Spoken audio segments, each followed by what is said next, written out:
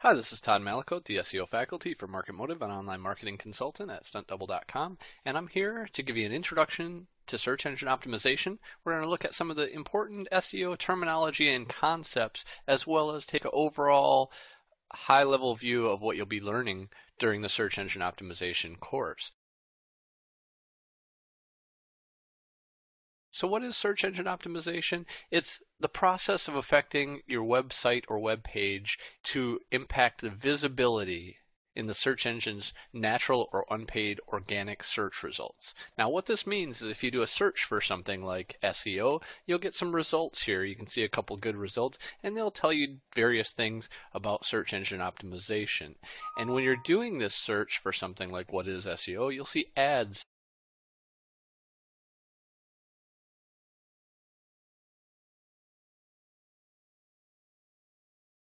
to the top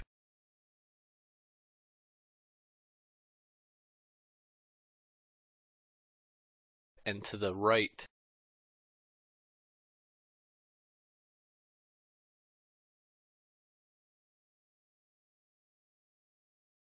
They're labeled and there's a little thin background there as well. These are the paid search results. Now, the organic search results are those that are not impacted or influenced by those paid search results. They're not advertisements. They're the quote unquote organic search results. And search engine optimization is simply the practice of improving your website for each of the search engines so that they rank more effectively. Through understanding of the way that the search engines classify and rank documents, we can create a strategy for search engine optimization. And this strategy is dictated by a lot of different areas. It could be keyword research, it could be content development, it could be sitemap optimization, the design and speed of your website, the ways and the places that you interact in social media.